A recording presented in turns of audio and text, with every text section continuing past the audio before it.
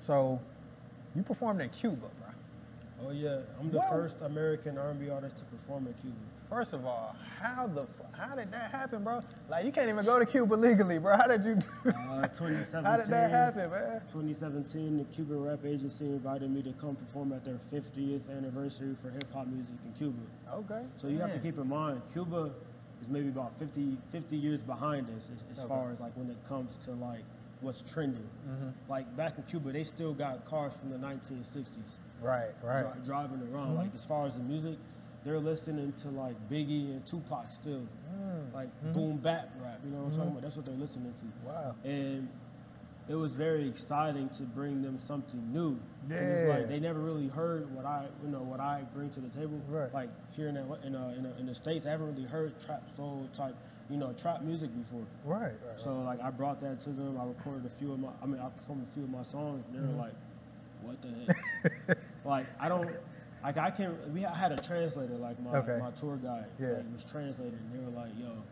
They're like just shocked what they just right. heard, They were like, "What is this?" And like? I have a few of them like that have access to social media that like still follow me to this day and DM me, So, I've been to a few islands. I've never been to Cuba. And you say they're like 50 years behind. Was it like a culture shock? Because I've been like Puerto Rico, kind of, and I would think it's something similar, but I don't really know. The people are great.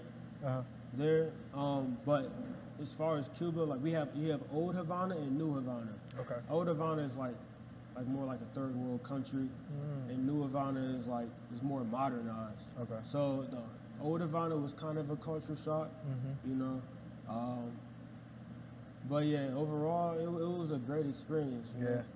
It was a great experience. I got the best of both worlds. Yeah. So, you also did a track with Sada Baby, another Detroit artist. How did that come about? Baby. Yeah, shout out Sada Baby. What was that like? So, his engineer, I'm very cool with. I was working on my 222 EP at the time, and I'm like, you know what? I haven't really had any big features, so I'm like, you know what? Let me reach out to my guy. Shout out to Dre Studio, by the way. Back in Detroit, he got big stuff going on.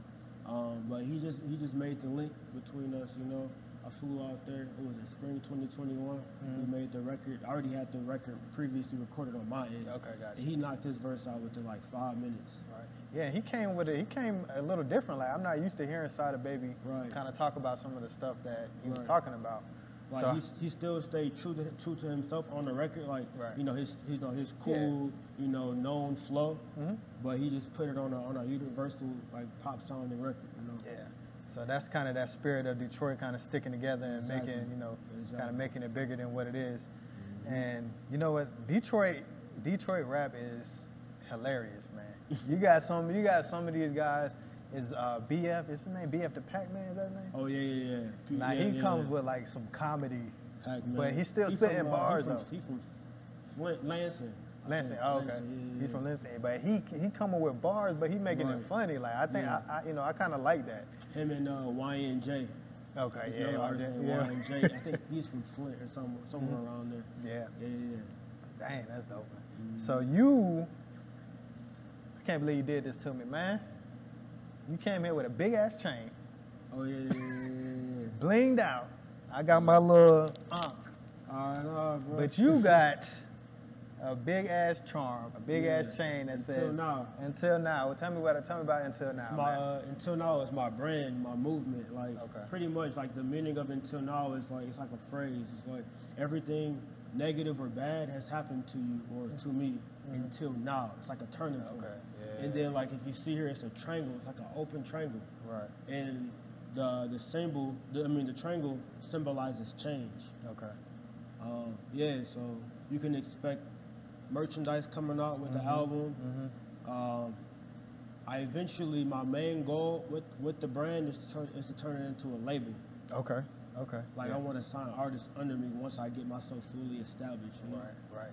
So you went to Morehouse for business administration, business marketing. Yeah. So is that kind of you using that education in what you're doing now?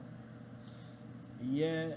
I didn't really get to like go too much into my major because like I was still in the prerequisite part. But yeah, you know, I learned a little bit about marketing. A lot of it is just like pretty much just studying like what I've seen what other artists do. You know, Right. Following the blueprint. Gotcha.